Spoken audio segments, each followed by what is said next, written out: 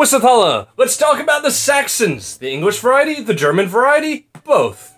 Despite the name Anglo-Saxons, the language of the Anglo-Saxons wasn't actually derived from the Saxon language, but derives from Anglo-Frisian, probably coming from the tribes of the Anglos and the Frisians, that in the 3rd and 4th century they probably spoke the same language. However, as migration carried on, we have a divergence between the insular variety that became English and the continental variety that became Frisian. However, despite all this, the Saxon language still did have an influence on the English language, specifically the dialects of southern England, in which we see in those dialects vowel shifts that follow vowel shifts in the Old Saxon language.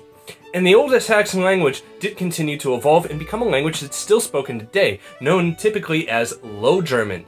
And it refers to low as in lowland areas like in the Bundesland of Westphalia and the country of Netherlands, as opposed to high mountainous areas such as in Bavaria, where High German is spoken.